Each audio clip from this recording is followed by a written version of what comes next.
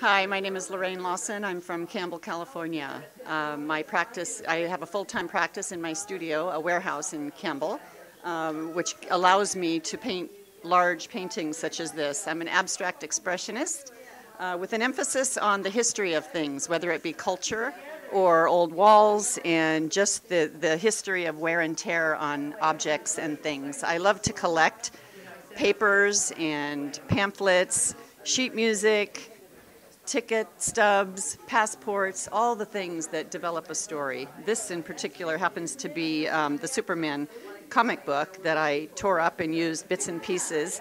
It's called Alter Ego, but what I love about pieces like this is the creating of the texture. It's layers and layers of color and paper and what have you that make for an intriguing piece.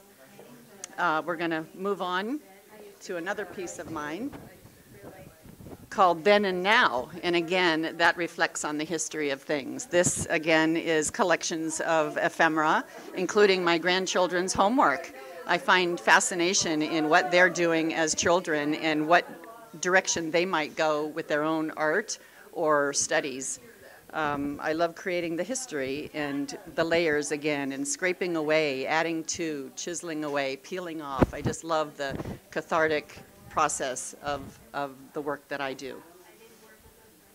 And I wanted to thank Lynn Todaro for inviting me into this exhibition. I'm very humbled by the works of the other artists in the show, and also to see my support, George Rivera, Lynette Cook, my artist friends are all here to support me, and I think that means a lot to us as artists, and it helps us build the confidence that we need to continue in our practice.